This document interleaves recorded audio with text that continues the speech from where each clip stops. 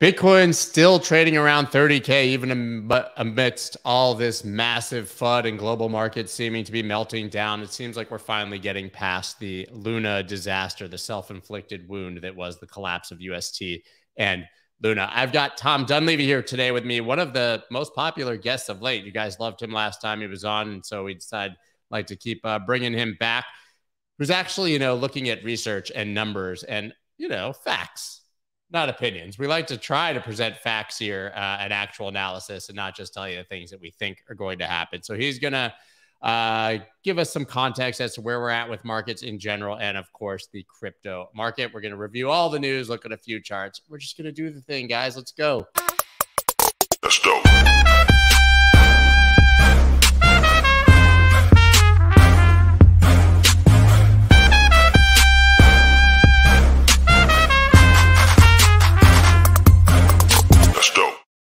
What is up, everybody? I'm Scott Melker, also known as the Wolf of Wall Streets. Before we get started, please subscribe to the channel and take the Snoop Dogg action figure that you obviously have laying around and drop him on your like button. You got to like the button today. Let Snoop do a little crip walk on the like button.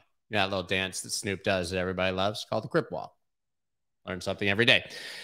Before we get started, guys, of course, as I always tell you, Vauld. Write down our amazing sponsor on Mondays and Tuesdays. They allow you to invest without stress. Imagine investing without stress, right? They have the highest yields in the CeFi space, about 12.68% on USDC, 6.7% on Bitcoin and Ethereum. And that has not glitched even here in this market downturn. Forgetting all that, my favorite feature that they have allows you to automatically buy the dip so that you can get your emotions and stupidity out of the way. I'm going to buy the dip. I'm going to buy the dip. We all know how it goes. And then the dip comes and you're going to buy the next dip, right? Nobody ever buys the dip manually when they have the opportunity, and they can do that for you automatically. So guys, hope you're all doing well today. What do we got here? Greetings from London, fellow Melkerians. Cool. Cool. Is Scott saying bald? No, only in the front, but in the back, I'm voluptuous hair. You can't say voluptuous about hair, but I'm going to say it anyways. Yeah, you can let Snoop drop it like it's hot right on that like button. So listen, guys, kind of a pivotal moment here, I think, for the crypto space in general, in my opinion, right? We've reached another one of these likely potential bottoms. And, I think that there's really mixed feelings on which way it's likely to go from here. I've made no real... I've been pretty clear that I think that a likely bottom is in. As I was talking to Tom about right before we got started, and I think he'll agree, I'll bring him on in a second, bottoming to me is a process, right? You don't need to find the exact point on the exact bottom of that one long wick that's the bottom, right? You can look back at last year's summer. We dropped basically from 53,000 to 42,000, or no, that was December, excuse me, 60,000 all the way down to the low 30s in a matter of 10 days. A little bit later, right in June, we got down to around 28, and then it took 3 or 4 months to form that bottom, never really revisiting that complete low before we had October, and everybody got super excited, and that was basically the only good month we've had in a year, let's be honest, right? And so I'm going to go ahead and bring on Tom from Messari right here, man. Tom, how are you today? Morning, sir. Pretty good. I think last time we were on, you had COVID. I have a mild case right now, so we're going to have to work on timing in the future. But yeah, happy to be here. Happy to chat with you. I'm never inviting you back because that means that I'm going to have COVID. Who else is left to get it, right? Our producer. I mean, I should be the bionic man at this point, at least for another month or two. I'm glad that it's mild if you do have it. That's always good news. Mine was moderate to less than mild. I think you were hitting like 103, 104 on a fever or something. I was definitely crushing it on the temperature front. So listen, I know that you have quite a bit of data for us. I've obviously been talking about the fact that markets could be bottoming, right? And I've been saying it basically for a week. I said that we sort of, in my opinion, at least anecdotally, we reached that fever pitch of it's all going to zero. It can't go up. Nobody sees a bullish case. It's all over. Has to go down lower. A lot of that. And in fact, not that I use it as gospel by any stretch, but the crypto fear and greed index right now is 8, right? That's the lowest it's been since March 2020. And when we were at 25,000 last week, it was 13. So people are actually becoming more fearful, seemingly, even as we've already had this initial bounce. I don't know if you want to share your screen. I know you have a whole bunch of charts and probably didn't share the screen. If you don't know how, you hit that little share button down below and then pull it up. And I know that you had some charts that sort of, I mean, at least support slightly that idea, right? There we go. Here you go. Have at it. Yeah, appreciate it. Try to keep it a little shorter than last time. But generally, I think the theme is folks are underweight. So crypto still follows macro for better or for worse. And this big sell-off started off mostly macro. We got the enormous Luna sell-off from whatever, 85,000 Bitcoins they sold into the market. But right now, crypto follows macro. So the broader macro picture, this is a survey of all managers to see where they are in their equity allocations. You can see here's where we are right now. We're as low almost as we were back at the COVID lows. And before that, it was only March 2008 where we're even lower. So folks are underweight stocks. Here's another survey, overweight cash, big numbers. And that's not just, this is sort of fund managers. And this is actually like your corporate balance sheets. This is Google, Amazon, whoever. They all are sitting on this enormous pile of cash. So what does that mean to what you were saying earlier? You know, folks are ready to hop back in here. They're just looking for the right level. They're looking to say, hey, are we close to a bottom? And they're not going to time it perfectly. They're probably going to try to leg back in. So they're looking for signs to get that done. So the thing that I'm looking at are where are valuations, where are earnings, right? So price to earnings ratio, I think everyone's sort of familiar with. Over here, here's where we're at right now. We're at like a 16 or so. You could see based on history, that's kind of in line. If we do get worse, if we do have a bigger downturn, this is, 2018, we had a sell-off in late in the year, and this is 2020. We had a big sell-off, obviously, with COVID. If we get back to those lows, that's probably like 3,600 on the S&P, which will likely take us lower as well in Bitcoin, Ethereum, maybe another 10, 15%. But to your earlier point, is that, you're not going to catch the bottom perfectly, but you're going to hopefully leg on the way down. And I think we're nearing that bottom. We're getting to the bottom where the valuations in the equity market make sense for folks to kind of hop back in here, and they have that cash to do it. Yeah, I mean, listen, Warren Buffett's been sitting on a pile of increasing cash forever, and he's finally deploying, right? Not saying that it's gospel when a 400-year-old person decides to make a financial decision, but the guy's got a pretty good track record of buying the right things at the right time. And also, when you have these piles of cash on the sideline, we all know what really happens. They're waiting for this bottom to buy, but then you actually start to get price melting up and they buy higher. Right. I mean, just like retail, just like anyone else, they're not all these people sitting on these massive, mounds of cash are not going to jump in at the perfect low moment. They're going to buy higher, a lot of them. And it's an interesting thing, right? Now that Bitcoin and Ethereum have sat above 30,000 for so long, mentally, I think a lot of people see now this, 29,000 number on Bitcoin, this 2,000 number on Ethereum as a buy button, because their mental model is sort of set much higher. I think what finally gets the next flow of capital in, though, is some sort of actual appreciation in price, whatever brings us there. I think it's the merge. I'm sure other people think, whatever the next happening is, we'll do it. But I think once that next catalyst happen is when institutions and others finally jump in, because in a perverse way, the big money, it's easier for them to buy in at higher prices because they have less career risk. They're saying, oh yeah, Bitcoin and Ethereum have finally established themselves. We can buy now. So there's, people are afraid. If you're like a risk manager, you're allocating for a big fund, you don't want to be the guy catching the falling knife as it continues down, which a lot of people did very publicly with Luna last week, unfortunately. And obviously those things can kind of blow up. So I agree with you. I think, we traders, you look at a chart and you say, well, I want confirmation. Maybe a resistance is flipped to a support, but that just works mentally and fundamentally for anyone who's really allocating. Yeah, I totally agree. And I think we could talk about Bitcoin buyers and others jumping back in, but you've seen, and I've seen a few charts on Twitter that I pop here. I think this is Crypto Quant. These are the order books, and folks are actually buying the dip. You can see kind of the bid walls down here. This is the big sell-off from the LFG. This is on Coinbase. And then you could see right here, this is USDC flowing in to buy the dip on BTC. So I think we could talk about it a lot, but you can actually see it in the order books, which is exciting. Hopefully the flows are supporting it as well. Like you said, they sold over 80,000 Bitcoin and we're still sitting here at 30.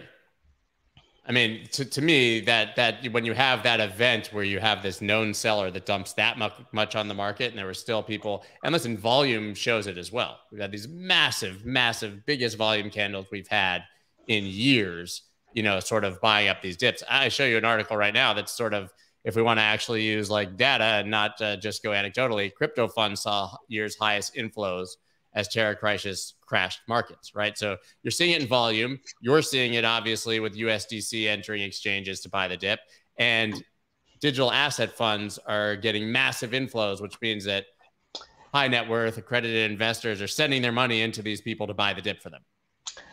Totally. And if you think about, so I think it was 34 billion last year in hedge fund, or 66 billion in hedge fund, 34 VC, or vice versa, whatever. That's $100 billion at the end of last year that was raised. That wasn't all deployed last year. That's still sitting around ready to leg in, I think, at least in some capacity. And there was a ton raised in Q1. So there's a ton of money on the sidelines ready to buy the dip. And these cycles happen so much faster than they used to. We had a 2-month recession because of COVID. That would have been 18, 24 months back in the day. So these things happen quick. And I think this cycle for crypto is going to be just as quick. I mean, some could argue that it should have been 18 to 24 months, but we artificially ended that recession, which is probably a contributing factor to what's happening right now. But yes, you know, we know that the Fed is going to step in and soften any blow that they can if they see an incoming recession.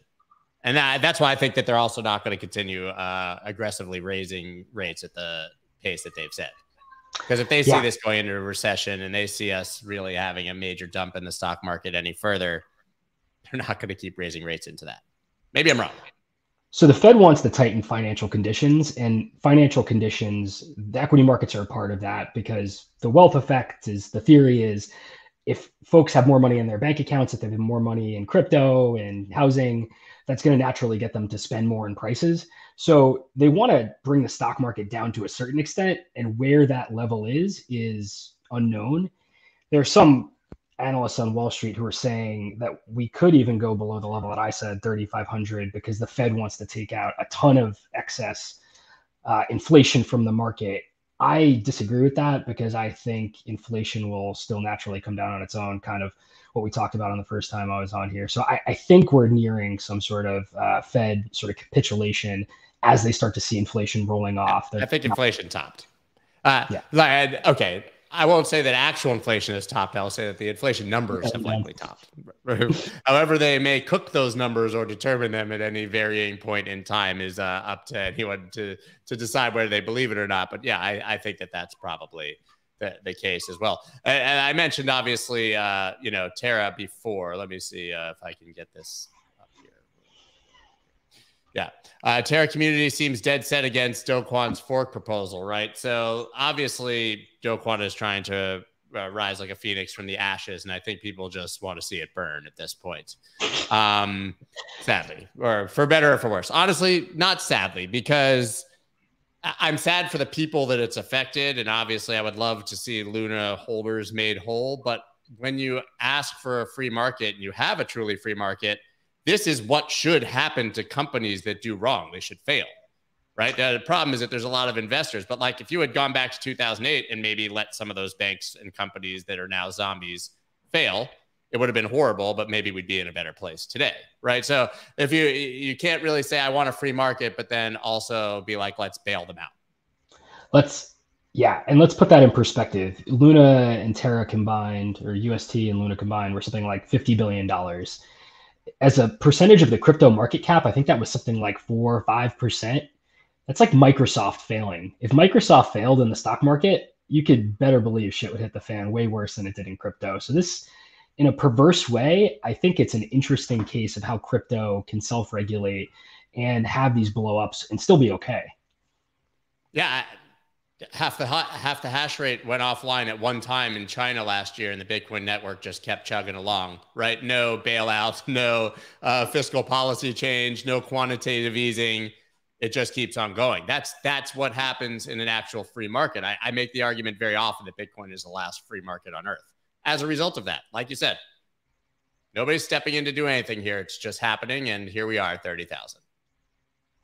Nick Carter just tweeted a chart about Bitcoin mining while you bring it up. It looks like it's petering back into China now, which is interesting. It's like 25% of the hash rates now back in China. And I saw an article, and I hate to be the guy who does I read the headline and made a judgment thing. I did not read the article, but I did see headlines that there was quite a bit of mining that actually never went offline in China. I don't know if that's true or what happened, but it seems that maybe it was even a slightly bit overblown. But 25% seems like a pretty high number right now.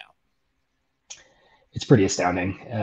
It's a busy morning too. Well, if we want to flip back to Terra, it looks like Do Kwon's actually getting called now in front of South Korea's ruling party to explain this collapse. So I wonder how that affects his plans of trying to fork this new chain. And also, he's going to have to answer for was it Basis Cash or the other algorithmic stablecoin he tried? I forget if it was Basis Cash or not. It seems like this doesn't have the best track record, unfortunately. And it's interesting because everybody loved him when he was, going to buy up to $10 billion of Bitcoin to back Luna, but they don't really love you so much when you turn around and hit the sell button with the same coins. Yeah, agreed. And I think the issue with this broader proposal that folks are talking about, the one that Do Kwon proposed here, is it's trying to bail out. So what is it? It's, we're going to fork Luna, and the old chain is going to be called Terra Classic. The new chain is going to be called Luna, which is confusing enough.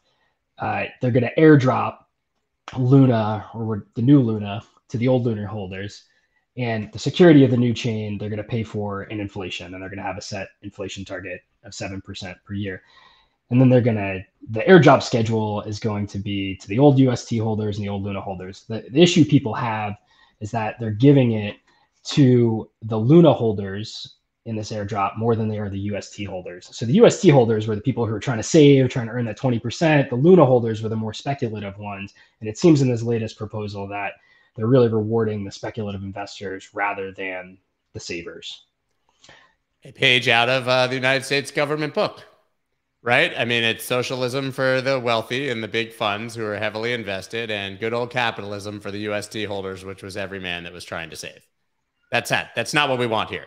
Right. That I think that counters the ethos of crypto altogether. Right. It's an easy target too for regulators. Yeah. We've shot ourselves in the foot repeatedly here with this one. What are your thoughts now actually on what will happen with regulation? Because that seems to be the hot button topic. It's not like we weren't already in the crosshairs. We know that we were. But this is a pretty major self-inflicted wound on the largest stage. You got Janet Yellen literally on TV talking about Luna, right? I never thought that was not on my bingo card for 2022. It's sad. Yeah. I think in general, they were given, all the different government agencies were given 180 days from sometime in mid-March to provide feedback to the Biden administration of what their plans were to regulate the space. And that was all in the spirit of innovation. And it was rosy, I think, at the time. Part of that was going to be looking at stable coins in general. So you can bet this will be a case study within that. Where we go from here, I don't know. I think there's probably going to be some level of collateralization recommended, but I don't know how they enforce that. And it'll be interesting to see. I do think this moves us towards the U.S. Sort of stable coin at some point to the Fed coin, whatever you want to call it, which I am frightened for, which is unfortunate. Yeah, I mean, I think the days of algorithmic stable coins in the United States are likely done. Right. Yeah, agreed. And it brings in, some great algorithm. There's some great models out there, like Frax, I think is interesting, which is a fractional reserve. You don't have to have, it's slightly under collateralized, but having collateral of 0 doesn't seem like a good idea anymore, or whatever it was, 5%. Or collateral of something that can cut in half in, 5 minutes. I thought I was going crazy at the time. I was like, Bitcoin and Luna are really correlated. Why would we put this in the reserve? And I guess AVAX, right? And they also had Avalanche. So, yeah. All right, you talk about fractional reserve banking, right? You try to talk about having a fractional reserve. You mentioned USDT apparently has had 7 billion in redemptions in the last 48 hours, according to Palo Arduino, without even sweating. Do you know of any other institution that could instantaneously redeem $7 billion to holders? That's unbelievable. the thing that everyone's tried to tear Tether down forever, and it seems so resilient. I don't know what else could take it down at this point, especially with these broad market downturns that don't seem to depeg it. What actually concerns me more than anything is half of Tether is sitting on Tron. And this might be my ignorance, but I'm not sure what is going on over there and why so much Tether sits on Tron. I mean, as far as I understand it, and this is far from a deep understanding, but it's just really cheap to send Tether on Tron. So it's become the most popular chain for your average person to move Tether around because it costs pennies instead of, and if you look back at peak bull market, I mean, it could cost you, $50 to send $40 in Tether from one person to another on Ethereum. It just didn't work. But yeah, why that is still the case, I don't know, because obviously gas fees have dropped tremendously. Yeah, it's crazy. But I think it's, in general right now, it's hard to be super bullish, but I think there are things to look forward to. If we do reach a bottom in the next few months or month or two, I think it's a great time to accumulate. Everyone wanted March 2020 prices or, 2018 prices, and here they are. So if you want to buy, this is the time to buy Netflix at a 50% discount to the COVID lows. Right. I mean, this isn't like unique to Bitcoin. I mean, ARK, yeah, you go back a couple years and buy, how much wood could a Kathy Wood chuck or whatever. I mean, you can get anything Kathy Wood likes at those discounts, right? This isn't unique to crypto, but I love what you just said. You said there's almost no reason, something's effective. There's almost no reason to feel bullish right now. People aren't feeling that way. That's when generational wealth is made, when nobody's feeling bullish and there's seemingly no reason to feel that way if you have patience. Exactly. I walked upstairs with a big smile on my face the other day. And my wife's like, "What is wrong with you?" And I was like, "We get to buy at discount prices if you believe in the long-term asset. This is enormous." But just to go back to Kathy Wood, and if you want to talk equities, since it's relevant to crypto, Coinbase, sure. this whole FUD around Coinbase bankruptcy is absolutely insane in my mind. If you literally said the word bankruptcy and people are like, they're going bankrupt. You're like, no, it's actually just a required disclosure. Yeah, I'm not going to pull up the financial statements, but I'll tell you a few simple stats that jumped out at me. They have $6 billion in cash. Their long-term debt is only $3 billion. So they could literally pay off everything if they wanted to today. Their $3 billion. Yeah, their expense on that debt is $22 million. And this is a company that made 1.1 billion last year. And it's trading at a PE of like 5, which is a sixth of what a growth stock should be, and it's only a 16 billion market cap, which you have private companies in crypto. I think like OpenSea is worth that much right now in their latest round. So I've been buying Coinbase, but I never stopped buying Coinbase, unfortunately. So yes, it's really great to say that I might have called the bottom, but when you've been buying since roughly $300, it's not really that impressive. Same. I think it's just an easy way for retail and others to short the crypto sort of trend that down. They're just, hey, let's just short this thing to the bottom. Why borrow money to short Bitcoin when you can just short Coinbase, right? And but I think that also means it'll probably bounce harder, right? If it's trading like this sort of high beta, leveraged play on Bitcoin, that also works on the way up. Maybe miners are really cheap now too in the same regard. Agreed. And they're definitely making money at this sort of profit level in terms of actually buying and selling Bitcoin miners. That's another good one to look at for sure. Awesome, man. Well, I'm going to go let you recover from your very mild case of COVID. Now we got to keep on going here. But, man, I appreciate your insight. You're all obviously welcome back. Anytime to join us. What's your Twitter for people who want to follow is Dunleavy89, right? At Dunleavy89. Yes, sir. Appreciate you having me on, and enjoy the rest of the show. Check them out, guys. Thanks, Tom. Feel better. Oh, I hit the wrong button. That's what I do. Yeah, hit the wrong button there and almost stopped the whole stream instead of just getting Tom off because my cursor was in the wrong place. But yeah, let's keep going, guys, with a bit of the news. Let's see what we got here. City. It's weird still to me. Like I have to pinch myself when you see that these statements coming from the biggest banks in the world about crypto on a daily basis. Like 2 or 3 years ago, you would have never even had any of them talking about us. It's pretty crazy. But Citi says fallout from Terra collapse unlikely to hit wider financial system. Yeah, no shit. Right. It's a big story for us because we're down this rabbit hole. It's a great story for the media to latch on to, but UST and Luna are not nearly big enough to cause contagion throughout the entire financial system. That would be nonsense. But interestingly, as they said, recent weakness in Bitcoin equities looks contemporaneous and doesn't show any lag or lead effect, the bank analysis said. So they're saying there's actually a little bit of a dubious correlation there. Maybe they're just sort of crashing at the same time for different reasons, and that Bitcoin has not been leading, which is interesting because we've definitely seen very often, at least anecdotally, Bitcoin or crypto dumping into the weekend before stocks drop next. But that's big. The big take from Citi here. Obviously, we have big money investors who boosted Bitcoin's price, might now crash it. This is the old, good old story of we cheered for institutional adoption when the number went up, but we know that they have weak hands, are the most likely to sell in very large quantities when the price is going down, right? Remember when it used to be short the bankers, long Bitcoin, and that became, oh, but banks like us now, so we should cheer for them because number go up? Well, that doesn't work so well. Look at this picture. I literally can't even fathom why this is the picture on CoinDesk for this article. Oh, because Bitcoin and stocks have become bedfellows, for better or for worse. And apparently those are bedfellows. Apparently those are actual people, but and not Cabbage Patch dolls. But that's cool.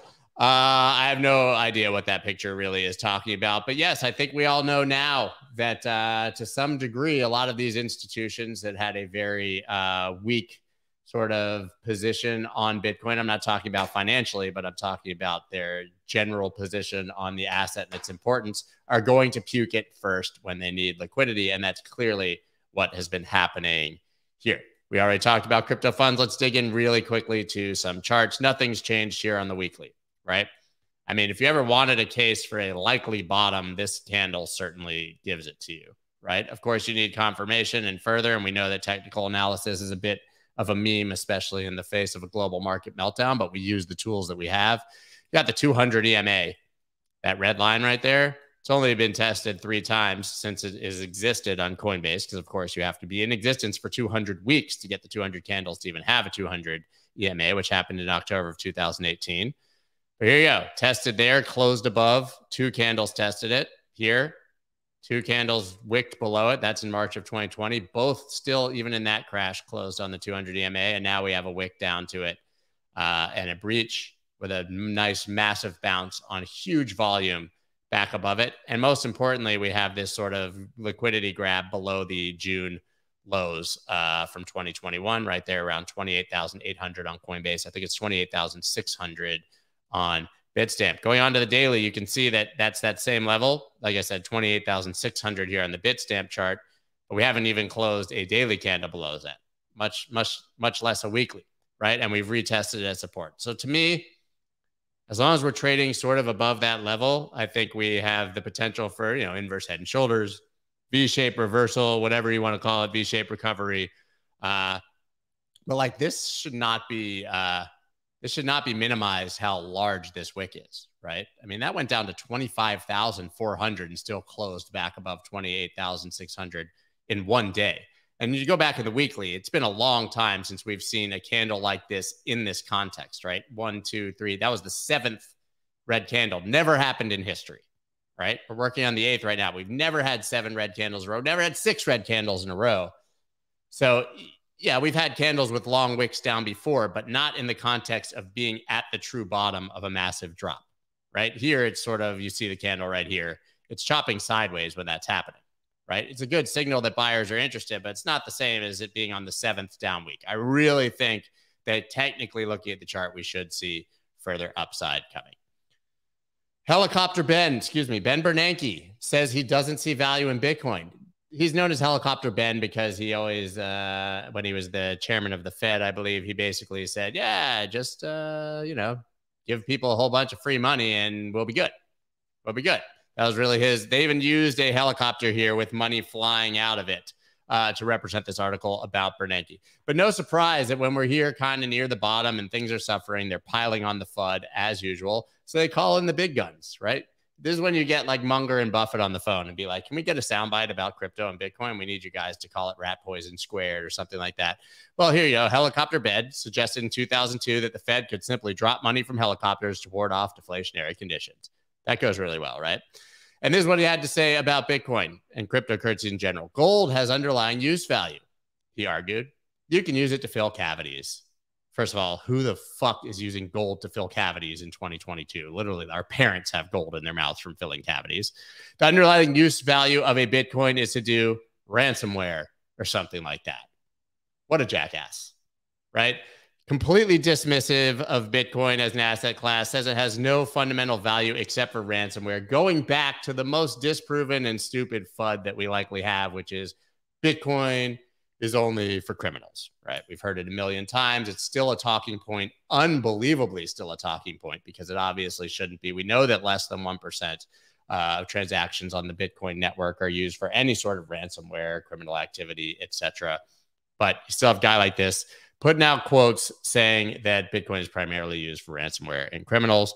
And what else did he say about the economy now? Under a benign scenario, Bernanke said he expects the economy to slow and unemployment to rise even as inflation remains high. You could call it stagflation. Yes, you could, because that's literally the actual name for it. Thank you, Ben, for ringing in. I'm not sure why they asked you, but your opinion is unwelcome because it's dumb and not based on facts.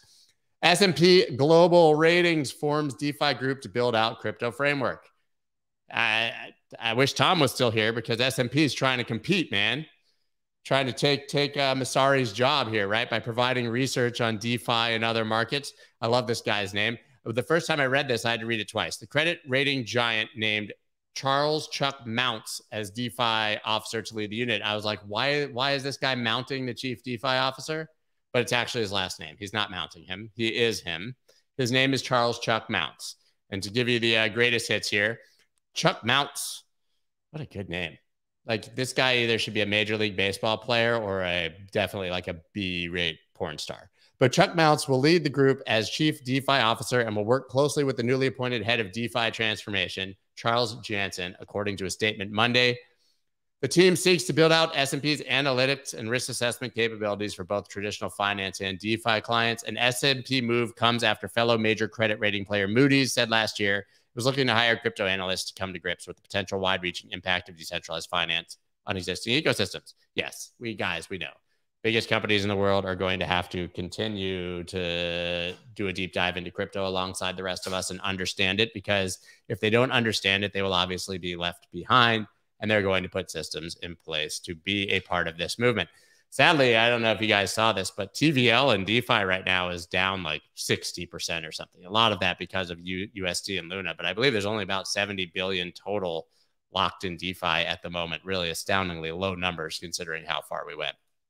Finally, Elon Musk Twitter deal cannot move forward until CEO shows extent of bot activity. Oh, the irony, right? Oh, the irony that he's going to put in this deal and then he's going to rail against the bots and that the bots could end up canceling the deal. Hate the bots. But he said, cannot move forward until he has determined precisely how many users on Twitter are fake. There's been conjecture that maybe this is all just a grand scheme for Elon Musk to troll everybody, never really do this deal. Obviously he's talking about doing it at $54 per share valuation. I haven't even looked, but let's take a look at where Twitter's at now. It's probably 40-ish, right? 37.40. Yeah, not ideal. So you think Elon Musk wants to find a way out of a deal where he said he would buy it for $54 per share? Yeah, potentially a thing, right? So no surprises here that he's trying to potentially worm his way out of the deal. That would be very bad for Twitter. I think at this point, everybody is expecting it and it is priced in. Basically all I got for you guys today. So today I'm going to be on Varney and Company around 11:30. That is on Fox Business Channel. I think it's actually the highest rated business and markets show on mainstream television. I never know exactly what they're going to ask, but it seems that I get called onto TV a lot when things are really bad so that I can answer for the entire crypto industry as to why I think that we still deserve to exist. So perhaps that is what I have to look forward to. I have a feeling we'll be talking quite a bit about regulation, what's possibly coming, about Luna, about the existential risks of investors being in crypto. And I'm just going to go tell them to buy Bitcoin, man. Go tell them to buy Bitcoin. Go tell them to buy Bitcoin. Guys, please check out Vauld. One day I'm going to get the thing going in the right direction. Where's the link to watch, you guys asked? It's actually on it's like on a television. I'm sure there will be a link. I'm sure that they stream it online somewhere, but it's Fox Business Network. Barney and Co. He's on from 9 to 12. So yeah. And we're gonna, as you said, we're gonna show them what we're working with. You're surprised. I was on CBS last week. I've been on Making Money with Charles Payne on Fox Business quite a few times. I've been on these networks quite a lot. And like I said, they only call when shit is bad. Like I don't get the Bitcoin chopping sideways and boring calls. I get the everything's on fire and answer for your community. Yeah. Do you advocate 100% Vauld and trust the platform? Listen, I trust them absolutely. I have a lot of my own money on there, but this is crypto. This is crypto. I do not know the inner workings to a degree, so I keep my coins spread out over a number of these platforms. I've talked about that quite a bit. I would never put all of my money on any platform in crypto or advocate for that. You need to do your own research. Yeah, I might actually throw on some nicer clothes this time. On CBS, I threw on a t-shirt. Because YOLO, man. But yeah. Statistically, how often does your 4-hour bullish divergence work? That's hard. That's a very difficult question to answer. I would say that you generally statistically get a major bounce. You could say, how often is it the bottom? I have no idea. How often is it a bottom? Probably over 70% of the time. But to be quite frank, there's nobody doing that math in those statistics. Yeah. Yeah. What is this television you talk about? Nobody knows about those anymore. Right? Yeah. I need a tuxedo t-shirt. That'll be good. Right. Anyways, guys, I really do need to go and get ready for that because we're doing a test in a couple minutes. SBF even put on a suit when he went to Congress, though. Right? So it does happen. It does happen. Yeah, guys, that is all that I have for you today. I hope that you have a wonderful time. And at the bottom is in. That would be awesome. Peace, guys.